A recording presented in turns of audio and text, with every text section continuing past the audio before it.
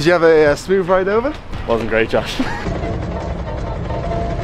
So as you can see, myself and Craig are embarking on a little trip as we're at the airport on the way to the UK.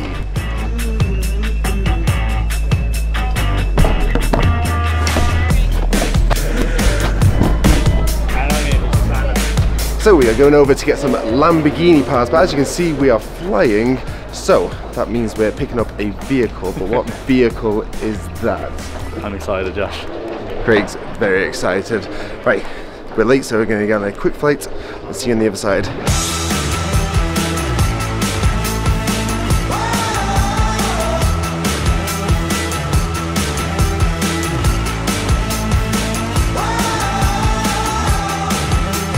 Alright guys, before we get into today's video, I got something very special to announce. We are an official Link ECU reseller. We have their entire range on our website, driftgames.life. And until the end of February, because we're a brand new reseller, we're allowing you guys 10% off the entire range. So pick out what you want, hit us up for a special and individual quotation, and we're going to save you some money on some awesome Link ECU parts.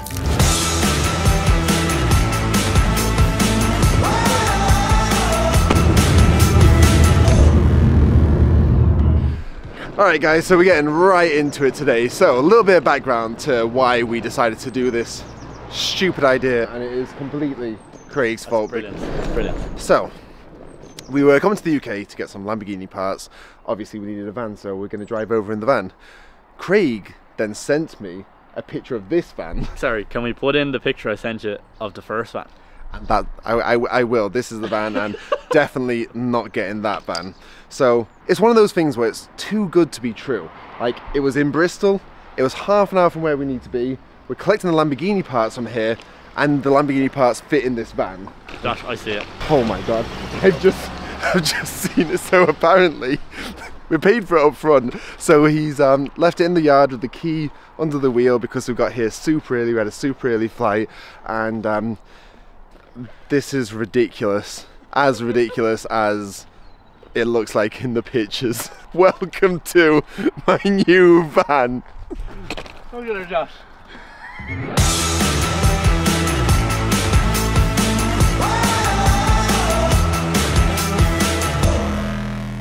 I've never known a van you can hug. Look how cute it is. Your suitcase, that's a carry-on suitcase, that's not a check-in suitcase. Here's the wheel, here's the key. As advertised. So it starts. Look at her.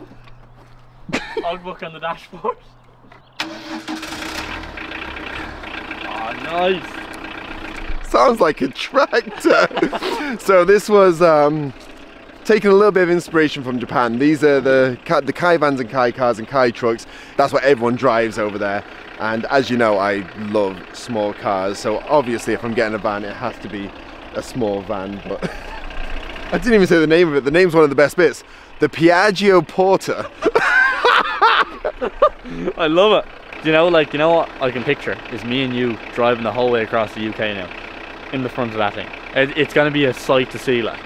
Yeah, we have roughly about 1,000 miles to cover in this unseen, bought online, tiny little Kai van. Couldn't be happier about it.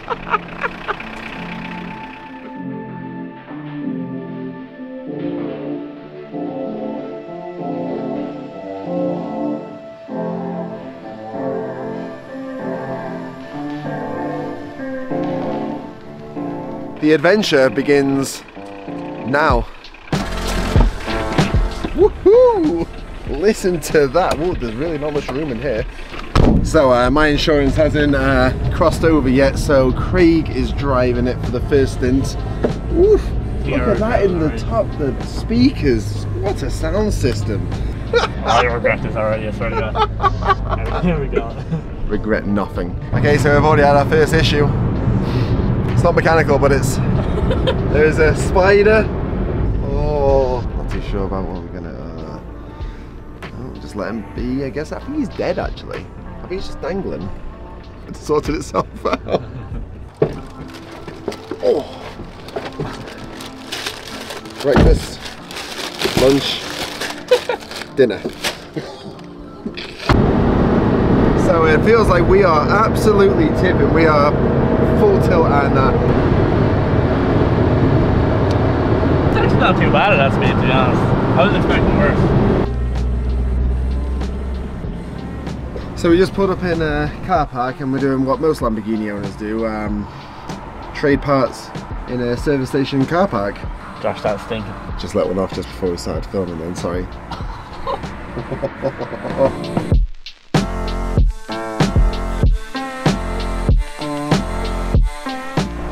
Fills up pretty fast, Craig.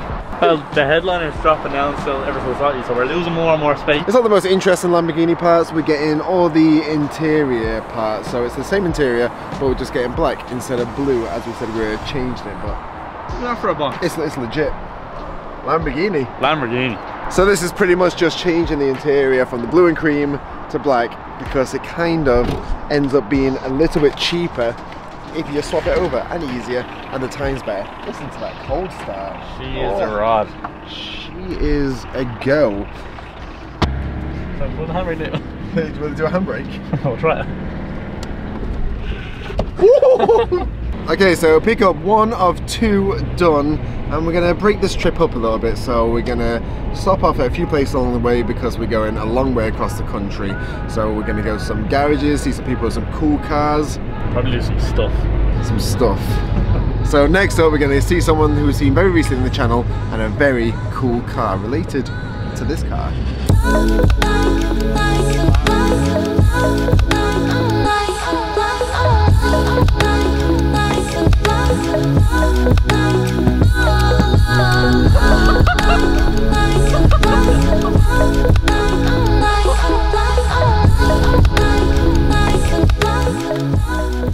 First location got to, completed with the Piaggio Porter. Oh, there she is. And there he is. Good to see you, Chris. Yeah, again. This is, what is the other way to say it? This is magnificent.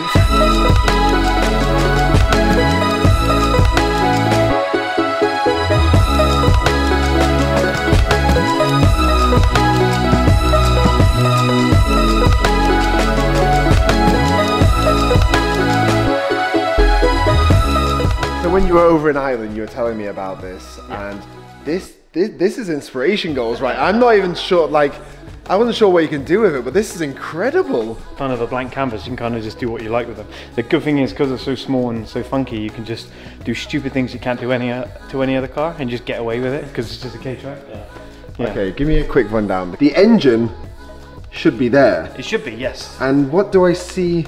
Okay, so this is a Yamaha 1200cc engine and gearbox, so it's running a sequential box out of a bike. It's got a sequential box in there. From the bike, yeah. This so is, the shifter, so it's got an actual... Yeah, the shifter's forward and backwards, like a normal. So yeah, back into first, and then through the gears.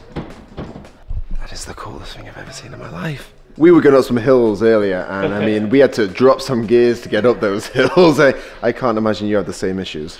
No, to be honest, the only trouble going uphill is you may break traction on the rear. So you, that's the problem. Was that an issue? No, we didn't have that issue. Thank God, thank God. I was gonna have it painted and make it like really like show truck and like really cool, but the way this thing and how it drives, you're just gonna end up damaging it, and you want to have fun in it because it's just so wild. So I just decided, let's just go mental and let's just screw things to it and just make it look wild. If something breaks, it's like 50p to replace, so you can just go mental with it. You see, I was just I spotted this to the corner of my eye. It's like, yeah. This is yeah. So that's what you can do and not worry about it. Got like a nice little steering wheel on the inside. Yeah. Okay, now moving to the front. So this is a Diahatsu Hijet, am I right? I don't know any of the models or anything like that. From my limited knowledge, I don't have loads either, but from my limited knowledge, they're the same truck, so it's just rebranded with different badges and stuff like that. So yeah. So you said this one did look like... So yeah, it had the horrible front end that yours has got now, which is like protruding, it has like lumps on it, it's really ugly to look at. I don't like it because I think it should be flat at the front, but it kind of angles out, which I don't like. So basically I did the, what do you call it? It's not a facelift, is it? It's a retrofit of the older front end. It's a face down. Face down. Yeah, exactly. It's a face down. So I put the older front end onto it because it's much cooler. This is the front end that I want with canards and splitters. That looks perfect. That, yeah. Absolutely. Yeah. Well, it'd be rude to come here and not hear it fire up, so fire her up. Let's see if she starts.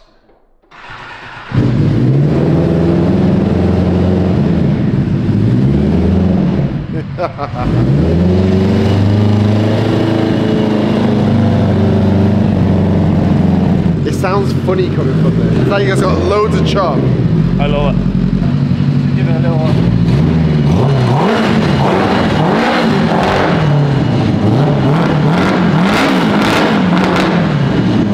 It's like a rotary in there. She's not quite warm enough, but she will, yeah.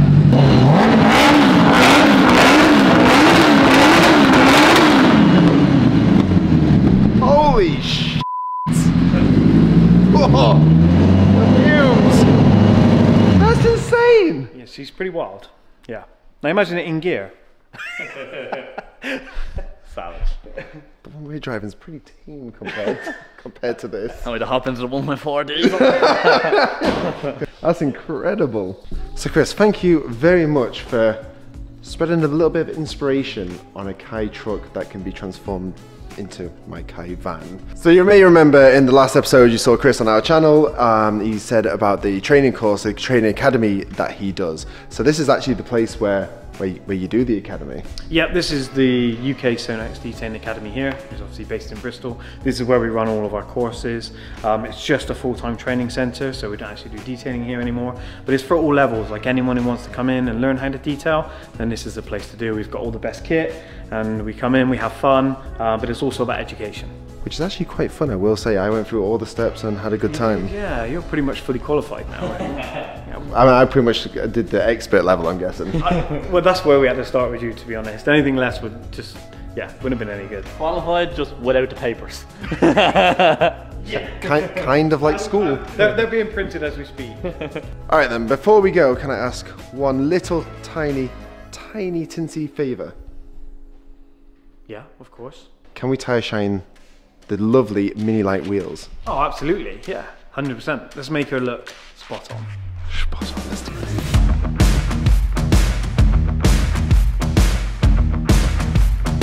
Shall I put some on the treads? You can do some drifting on the way.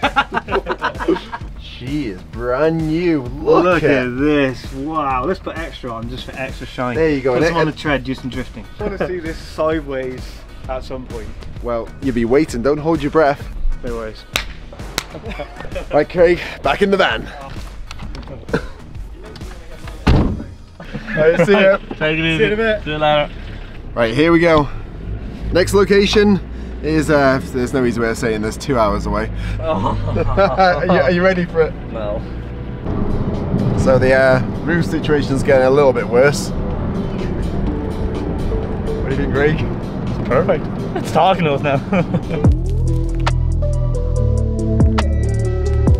Okay, so after 2 hours of driving, a small nap for me and wake up Red Bull, we are at our next location, which I have never been there. So Axel, he was in an episode a few episodes ago and also has the rotary Corvette, has invited us down to his place, and now I'm not too sure what to expect. We're looking forward to checking this place out. We're just arriving here.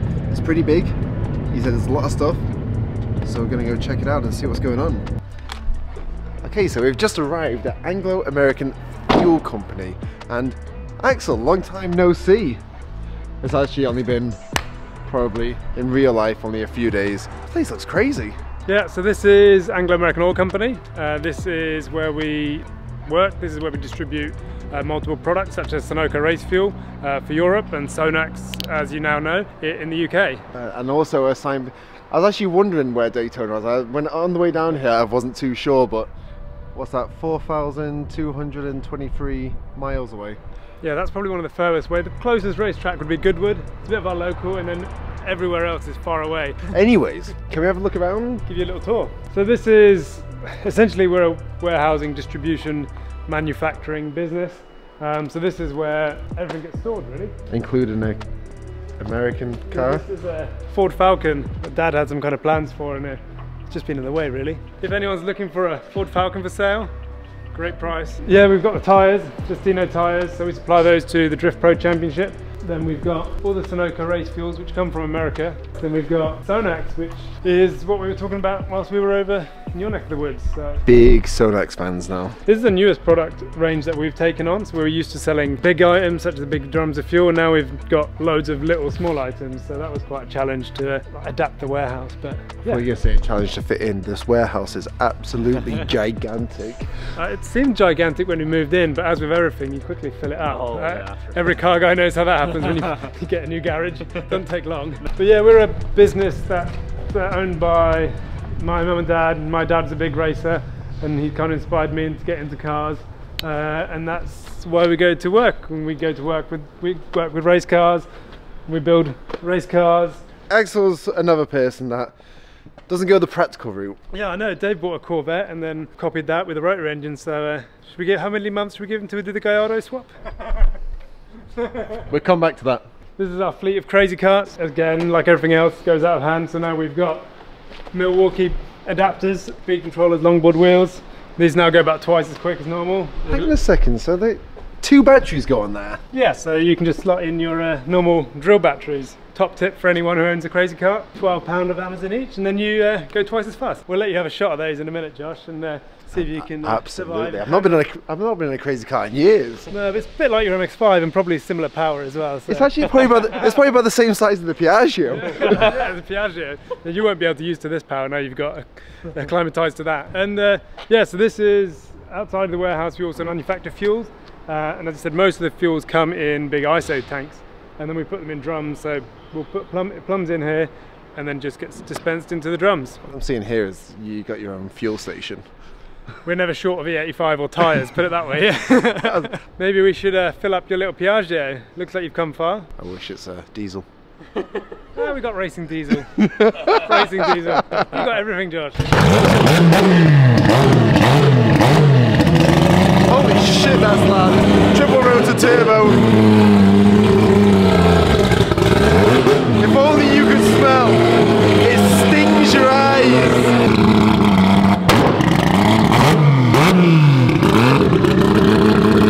Loud. It's very loud. Have you gone slightly deaf now? What? So just for a bit of fun, I think Ash is going to have a bit of a play, and I want to get a few pictures with the Piaggio at the pump with the Corvette doing a burn up. Not quite got the same effect on the sound, has it? You're one of the happiest men. Like, that's the happiest I've seen Josh in a long time driving that. I think it's the happiest I've been in a long time. This thing will put a smile on anyone's face. Is this diesel? It can be whatever you want it to be, Josh. Bringing a bit of a mess in, it's about to go on.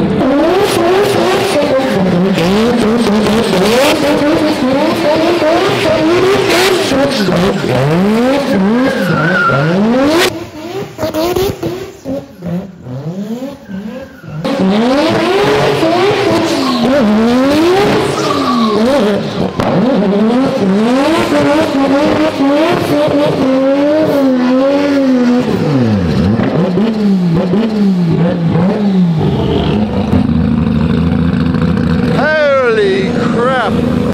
Hell yeah!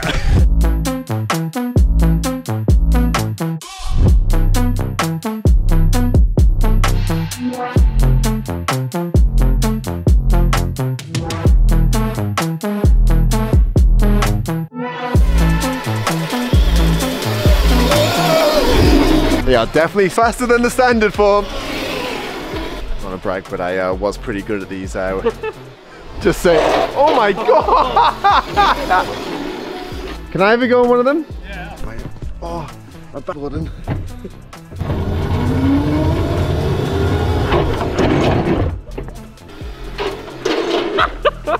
Josh, I thought you said you were good at this. It's a lot faster, okay? You're brutal. Ah, no! I was good. Ah! Why are they so twitchy?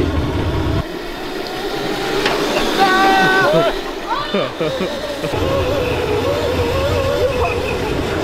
The wheels are spinning. Ah! haven't been on one for a while and you forget how to... Craig, go and have a go. I don't think so. No, go on, Craig, go on, you want to have a go. They're made for kids. What could possibly go wrong? Fucking fast. Jesus Christ.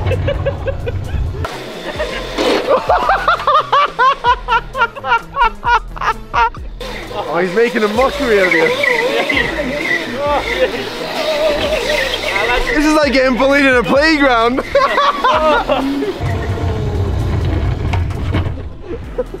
For God's sake. that was exhilarating. Right, what else can we break? Right, Craig, that was a lot of fun, but I think it's time to get in the Piaggio Porter again. Thank you for that, Axel. Thanks for the tour and showing us around and burnouts, and I'm not sure about the crazy car stuff, I'm going to be honest. Right, we're going to love you and leave you, and we have a long mission ahead of in this. Well, at least you've got a luxury, comfortable vehicle to travel in. Yeah, look at that. The impact zone is my knees. Yeah.